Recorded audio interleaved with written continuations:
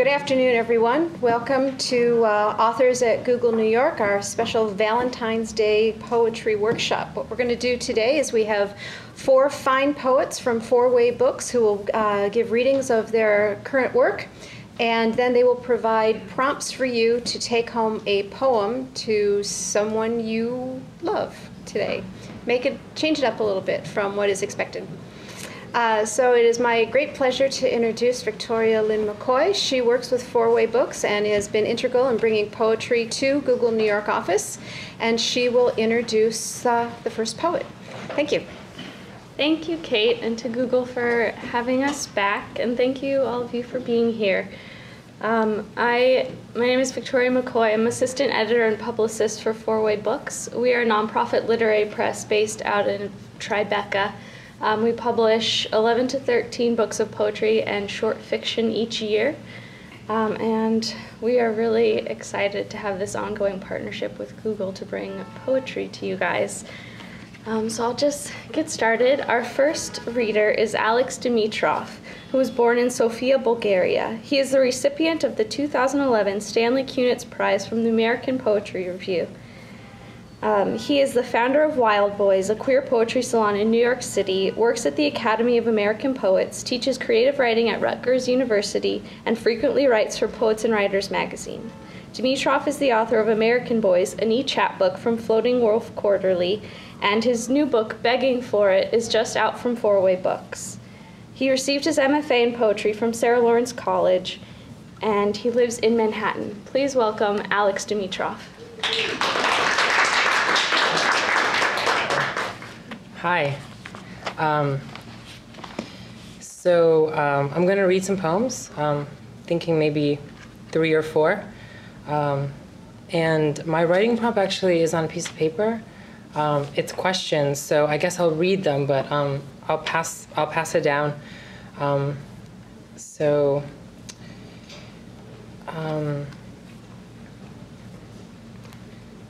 Is everyone excited that it's Valentine's Day? Yes. How do you feel about Valentine's Day? I have complicated feelings about it. Okay. This first poem is called This is a Personal Poem. My self is thinking about itself, trying to sell itself a new self. Don't worry, reader. I'm not trying to fool you with language. I have eyes to do that with. I have forgotten our history. I have forgotten how we met. Reader, are you upset at how fast we're moving? I'm likely with you in your bed, between your hands, somewhere in your mouth before whatever it is you'll say next. Say yes, and now, and love too. Say, what did Judith Butler say when saying, one is undone in the face of the other, by the touch, by the scent, by the feel, by the prospect of the touch, by the memory of the feel. I want to know you, reader. I want to know a lot of things. Can we ever truly forget about ourselves? Is every self a self that makes itself available to love? Like death and its kind availability? Like language, reader, would we still be so unhappy if we could escape it? To name the namelessness that is love in what we read and what we see and what are feelings really, facts or flaws. Or something tells me now that I must leave you, reader. It's not you, it's me. We guess at why things end, we ruin things, we start and stall, and all we do is want.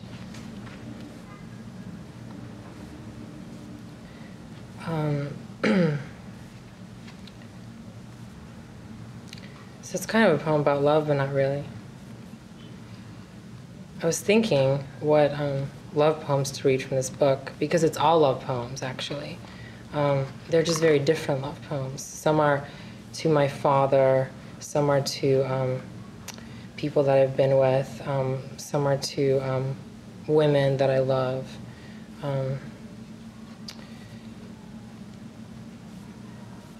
How about... This one's called Uncomplicated Happiness. Maybe I don't want uncomplicated happiness. In the morning, one of us turns to dress away from the other, although little has changed. In a better world, memory would always lead back to affection. Who is that person on the edge of the bed looking back? Nothing is uncomplicated, traveler. Maybe I wanted you to stay for the wrong reasons. Maybe it's the wrong reasons I love. I too am somewhere over an ocean, writing you this as fast as I can.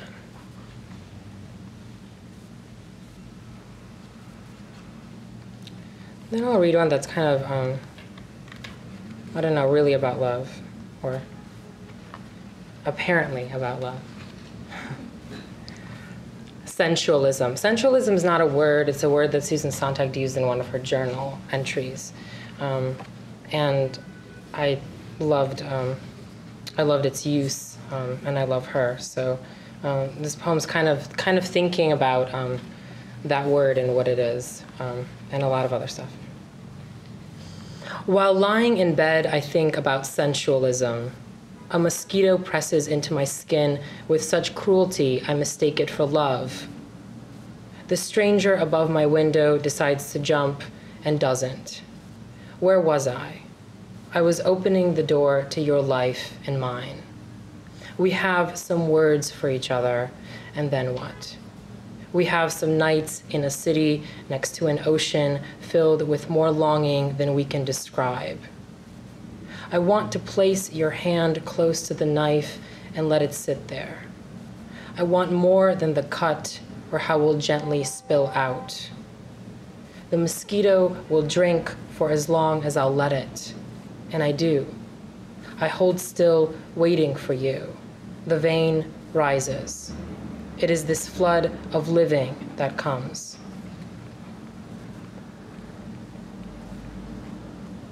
Now I'll read one more, and then I'll do the prompt. This one's called The Composer's Lover. We had an hour without music, a nerve brightly turning in a closed room of the mind, the heart's black pool, a word that expired into the air and woke everything. Your bed slid under an invisible knife.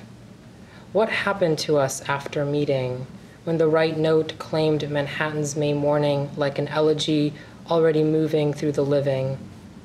Today, we are among them, here to unsettle each other, to undress beside the piano, elegant and unmistakably his. Once it has you, there is a mouth that never releases, a faint circle in a field of rust hanging on the wall. We are not there. We are in our bodies.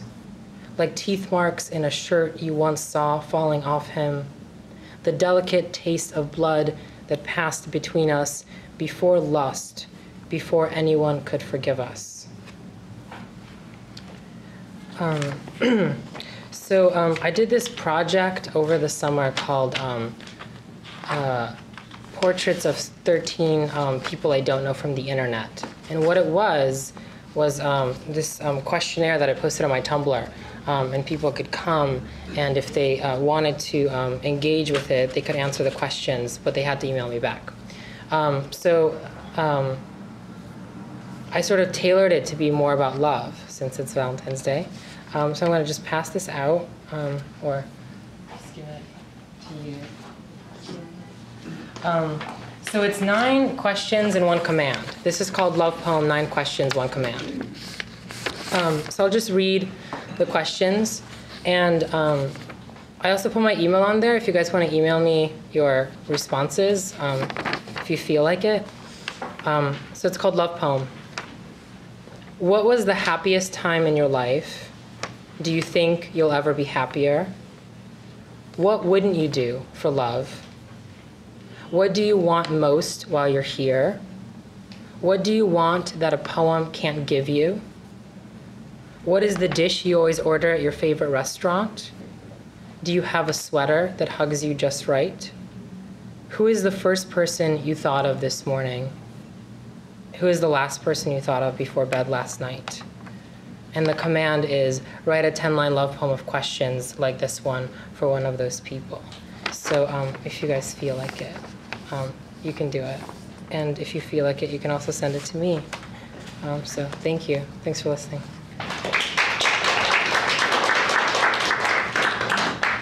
Our next reader will be Paul Lisicky, who is the author of Lawn Boy, Famous Builder, The Burning House, and most recently Unbuilt Projects from Four Way Books. A graduate of the Iowa Writers Workshop, he's the recipient of awards from the National Endowment for the Arts, the James Michener Copernicus Society, and the Fine Arts Work Center in Provincetown. He's currently the New Voices professor in the MFA program at Rutgers Camden. Please welcome Paul Lisicky. Hi, everyone. It's lovely to be here. And I'm excited about reading for you. I'm going to read some pieces that I don't usually read from this book. What's happened in the past few months since this book has been out is that I get notes from people who identify the pieces that the favorites seem to be the pieces that I don't pick. So I'm gonna. This is for all the people who like pieces that I have neglected, I think. So the first is called The Physics of the Known World. It's very short. This book has a foot in poetry, it has a foot in fiction, and it has a foot in the lyric essay. It really wants to live in the cracks between genres. So this one is rather short. It's all of a paragraph, and I think of it as a theory of love, one of my theories of love, the physics of the known world. That silly retriever, he doesn't go to the two guys looking right at him, beaming him awake with concentrated joy. Not at all. He goes straight to the man with his head turned to the left, who could care less about doggy behavior and isn't the least bit stirred by the snout parked in the knee and the wagging hind parts. And that's it, the physics of the known world, which is why the trees look better when they're left unwatered, and the birds actually prefer it when you don't sing back to them. And the holy man crossing the street with the black brim hat, he knows better than to pick up what he's dropped and lift his face to the mountains. Take it from him, friend. You probably wouldn't even want it if the light hit you in your head. The next piece is a bit longer, a bit of a narrative. This is about life and death experience I had with my ex. And my ex wrote a version of this, a very well-known poem in which I appeared, and I happened to be in an audience with him next to the poet Brenda Hillman, who turned to me halfway through the reading and said, "Paul, you write your version of that." So this is my version of Mark's version of this story, and it's called In the Unlikely Event. I don't know why I never read this. There's something to be unpacked in that. When I watched her teaching us the fundamentals of emergency crash position, I thought, this woman likes her movies too much. How else to account for the way she smiled through her tears? Why turn her back on us and sob into her fist? I looked over my shoulder. Were we sure this wasn't being filmed? Alan Funt? Where on the plane was Alan Funt? Nevertheless, I behaved as I was supposed to behave. I tried not to fuss. I tried not to make too much of the coiffed businesswoman to our left, who reached into the seat pocket in front of her and with refinement and discretion put her air sickness bag to good use. Surely we'd laugh and clap and laugh at the whole damn thing.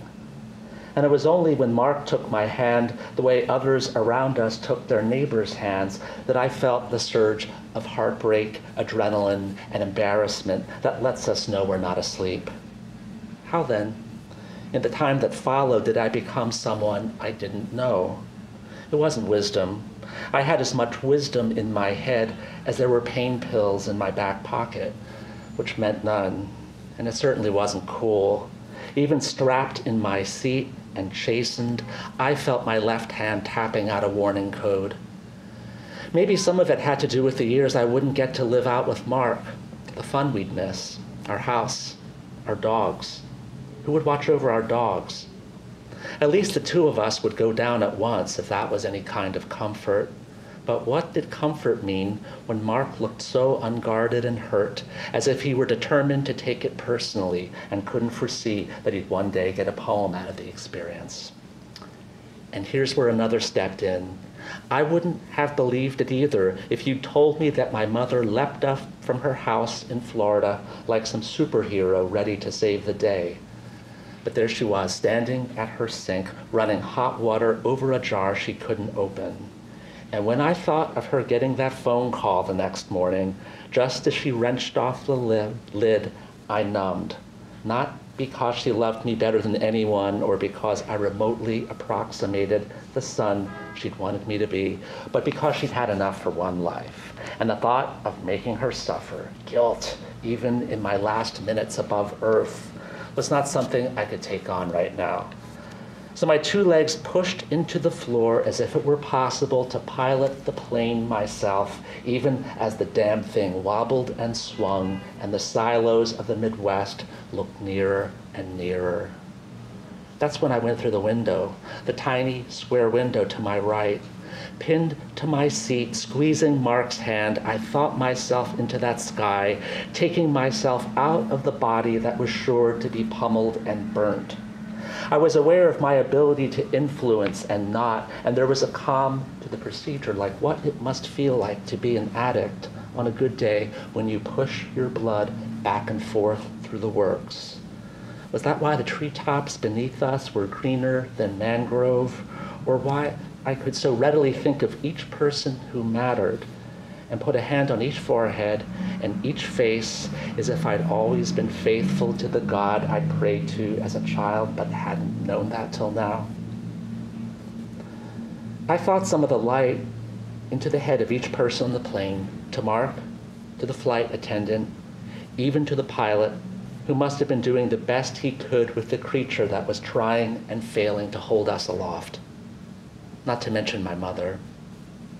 Maybe that's why we landed as smoothly as we did, or I'm kidding myself, because just when it was clear that we were out of harm's way, though I'm not telling you the whole story, I'm leaving out firemen and ambulances and a line of tornadoes too obscene to talk about, I felt something like rage as we waited to be transported by bus by members of the National Guard.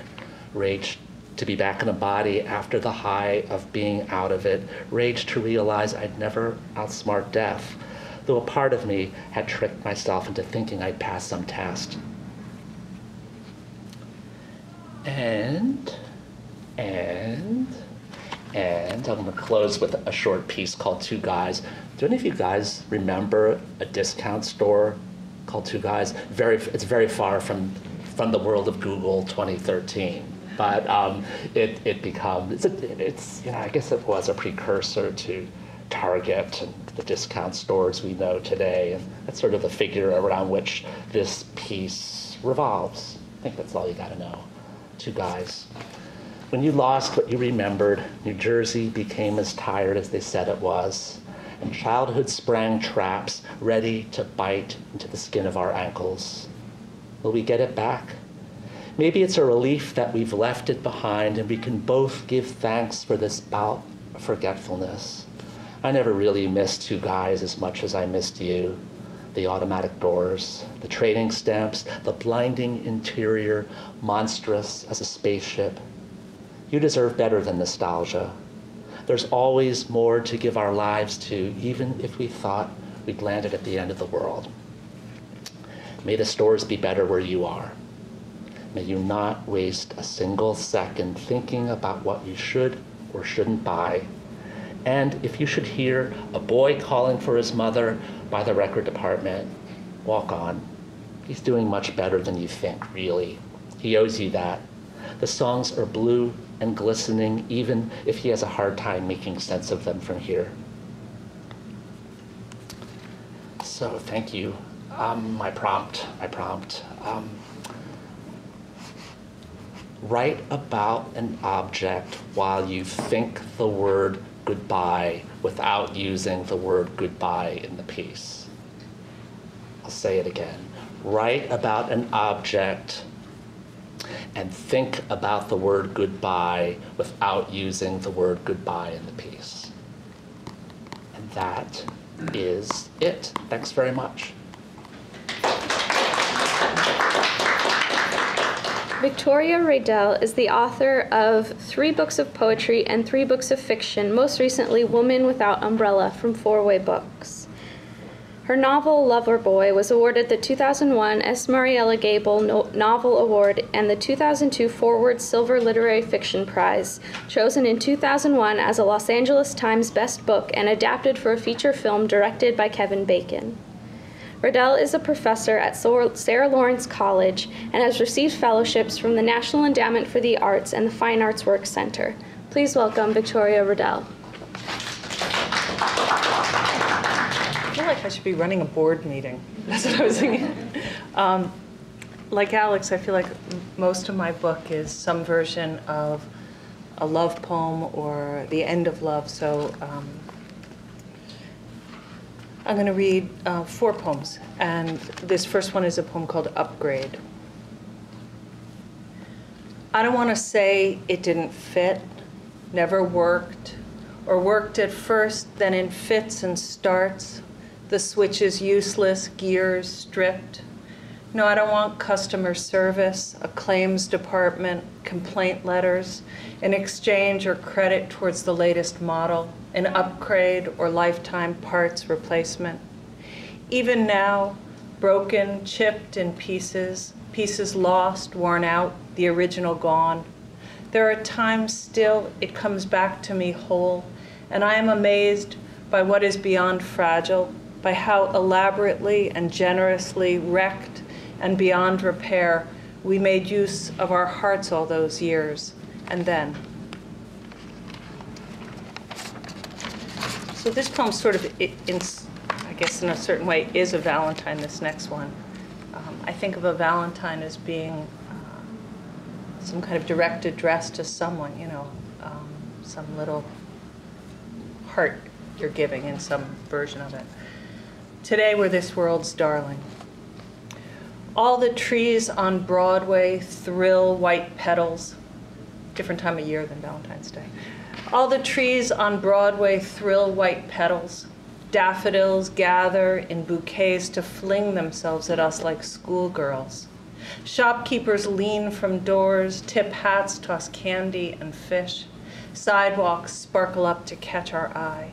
Holy moly, even the incorrigible past has arrived, pledging it will finally learn goodness and mercy. Don't look up. Don't wave back or wink. Hurry off the avenue and bolt the door. By tomorrow, snickering, show off, fake, they'll croon for Lindsay or Nick's black eye. The publicist of someone's rehabbed heart rumors, Maples will turn gold for his comeback. Ovid can tell you, give it 15 minutes, and if you're lucky, you're banished to an island. Or like Poe, your obit written by the enemy Griswold declares in print, few will grieve. There's Bessie Smith in her unmarked grave.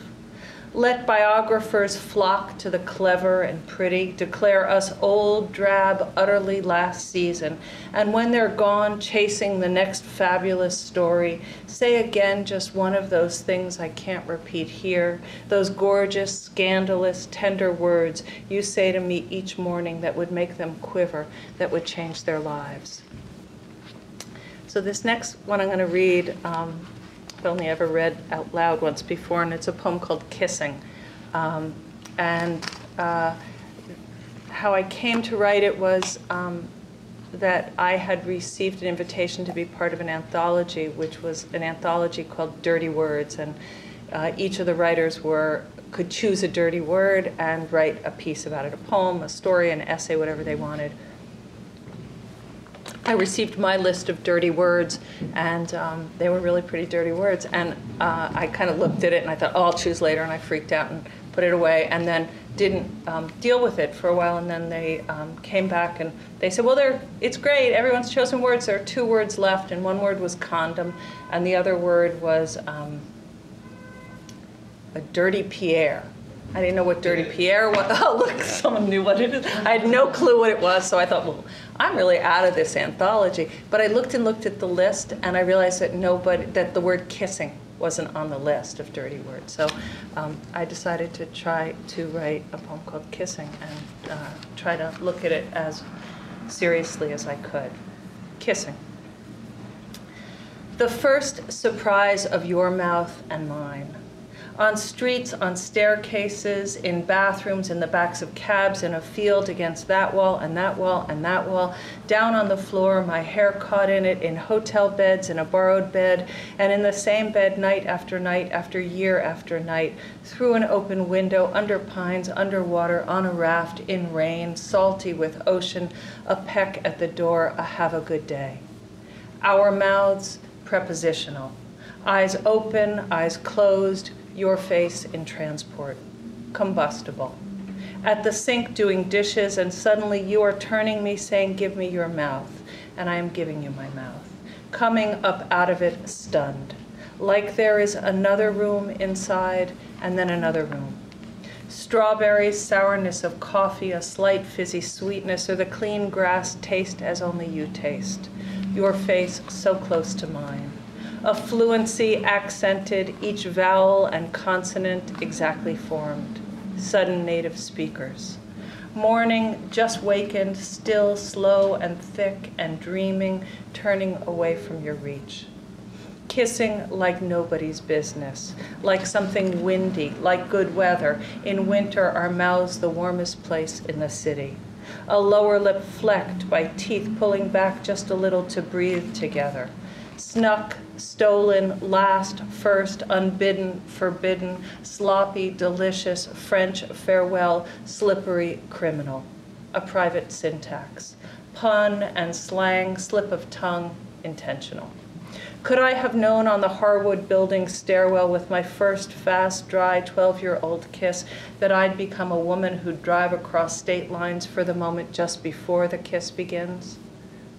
What I miss is the makeout. That's what I'd go for if I had a night on the lam, the married woman says, looking at a couple who have rolled off their picnic blanket.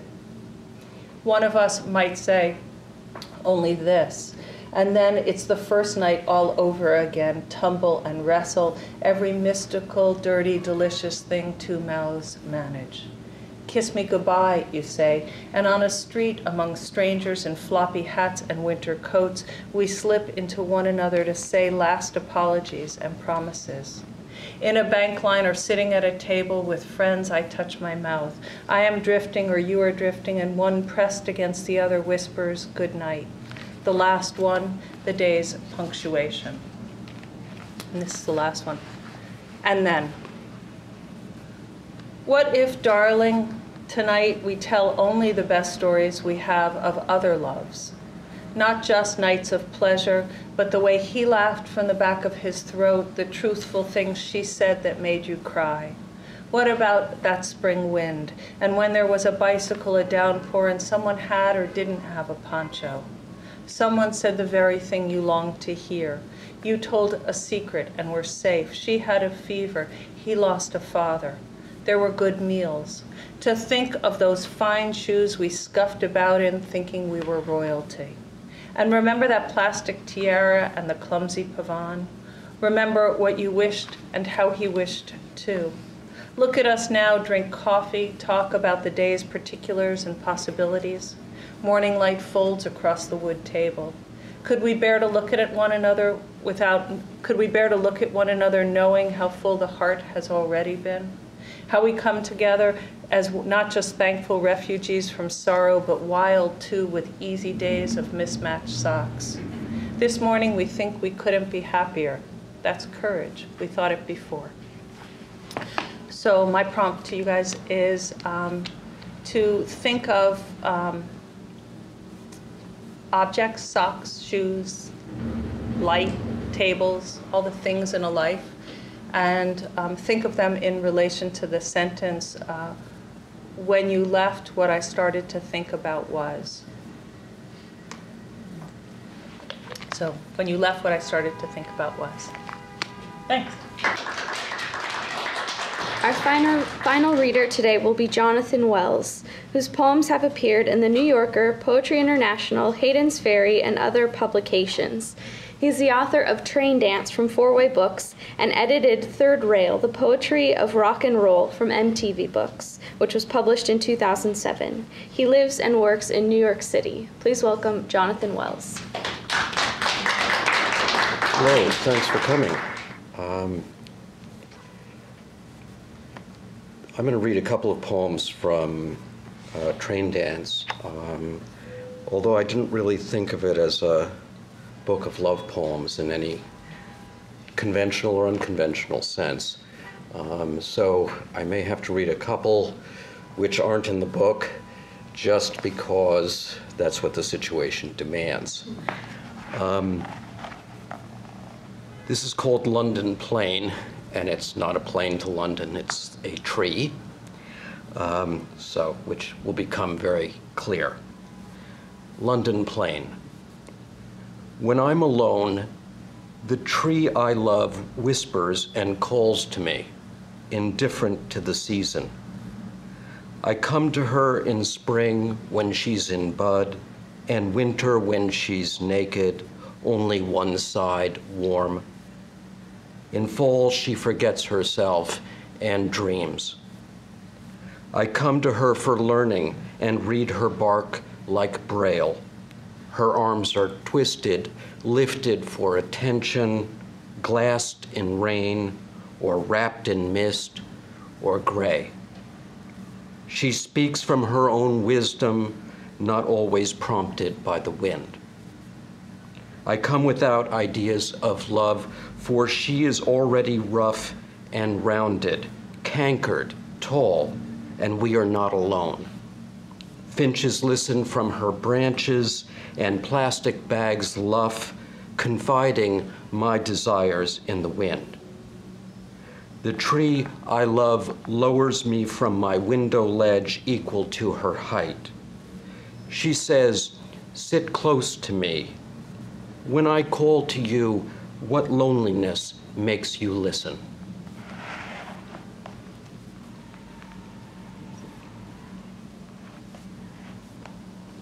The next poem is untitled, which is its title. You taught me the river, its slender hands, fugitive smile, and phosphorescence. The river became my blood, my voice. Some mornings, when the earth smells of earthworms and mist, a guitar will steal the river's chords from the underneath of leaves. A violin will take its deeper wood, the catgut strings its notes. We walk the river, rock to rock. The river shape a fossil snake in 1,000,000 miles of rock. The ears, the mouth, the neck, the bitten palm of rock, watch it go. Oh, never let me go.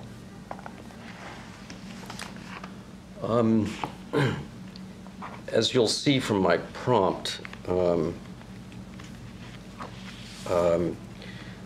I think I specialize in indirectness.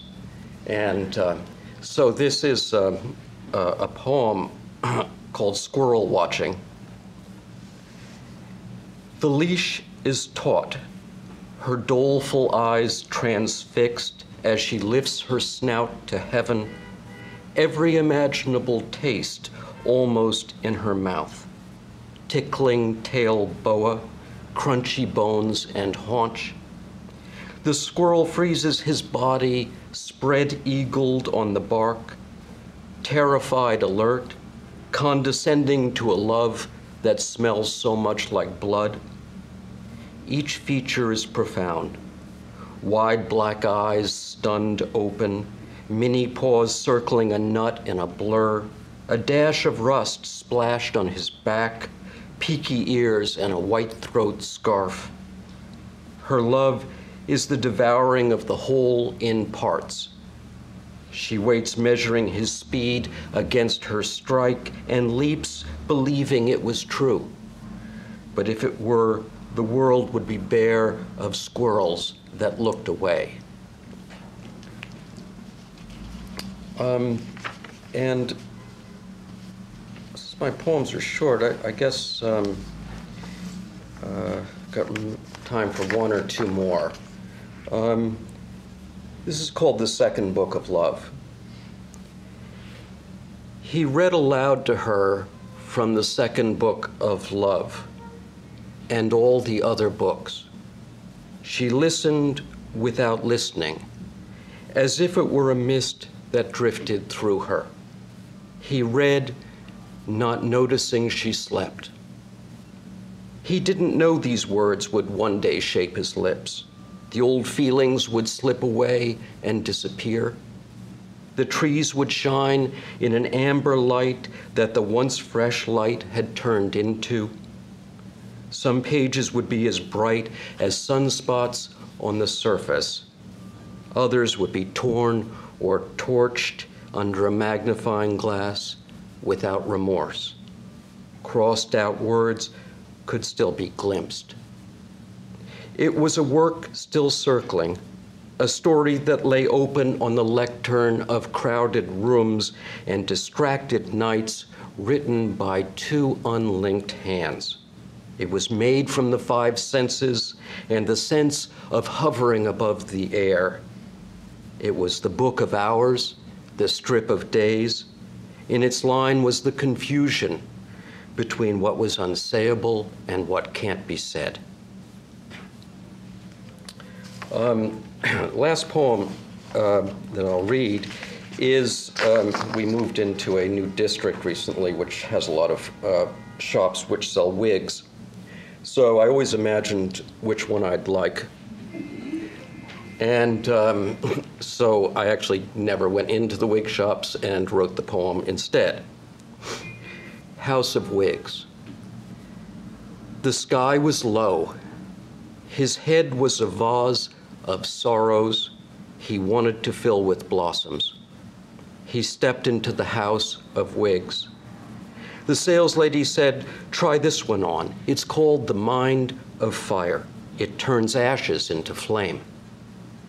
Prometheus was wearing it, they say, when he was punished by the gods for his compassion, and he barely felt the eagle's claws landing on his stomach. This one is known as the parable of spring for its rhythm and its pageant. The fresh grass and forsythia will carry you toward summer, your body lithe and unencumbered, your hunger fed by fields of daisies. "I'm wearing love's crown," she said, "because love shouldn't be a neon idol shining on a shelf. It must be worn and worn through, and not just the love you bring, but what you can accept, especially when the days are short and brooding. Go ahead," she said, "put it on. Stand next to the light."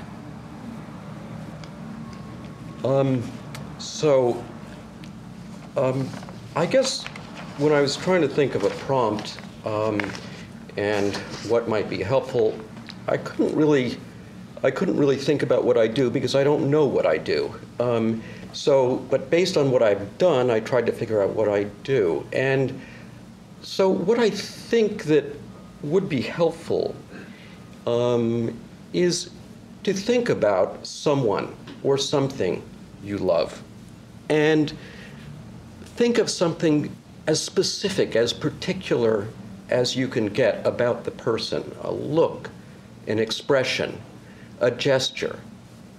And don't think about naming the emotion. Think about the thing, and then the emotion itself will come through it. And so that's not as specific a prompt as one could get, but that's the best I can do. Good luck. Thank you.